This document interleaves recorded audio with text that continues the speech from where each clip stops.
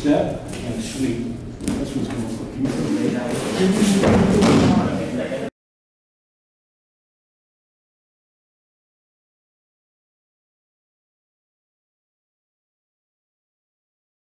Normally on Okuri Ashi Barai, the same side on the lapel, the sleeve side, is the side I do the foot sweep.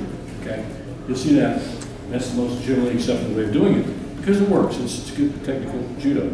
But we're going to change it just a little bit here. Okay, so instead of we're getting this grip, we're finding we're getting a grip. I get my grip here like this. And she can do this too. Just remember, you go around the deltoid. You know, so you're going to grab around the back here.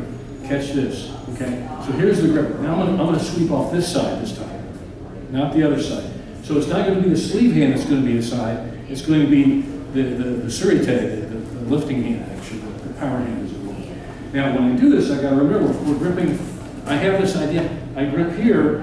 Remember, I want to be half step behind her still. If I'm square with her, I have to work around where I'm get the position I want to be. Okay, so keep that in mind. So my sweeping leg is on the outside, so I can sweep her. So I got the grip here, and I'm just going to step. Now when I step, everybody, the step is going to be not sideways. I'm going to step and open that up. See that? Okay. So when I step, I'll sweep. Okay, so it's going to look like that. So it's going to be a step and a sweep.